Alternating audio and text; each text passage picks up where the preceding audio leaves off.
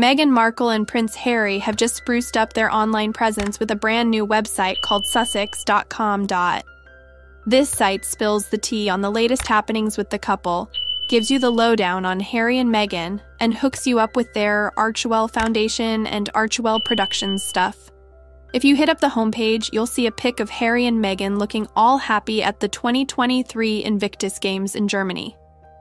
It's a shot they love so much they used it for their holiday card last year.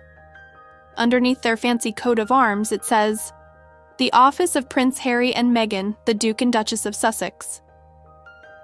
So you know you're in the right place. They've even got the scoop on Prince Harry presenting an award at the NFL Honors in Las Vegas.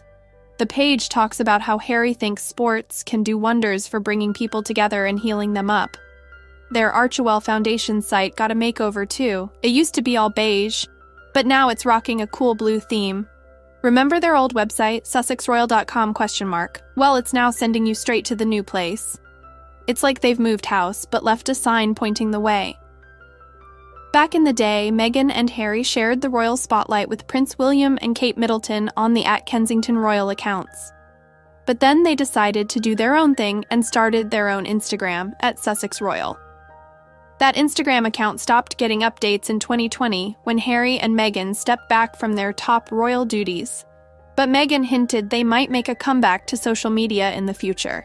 In an interview, she said she was thinking about getting back on Instagram, but later on she wasn't so sure. Meghan gave up her Instagram with 3 million followers and her lifestyle blog The Tig when she got engaged to Harry. She said it was a big change going from being a social media queen to a royal. Thanks for watching.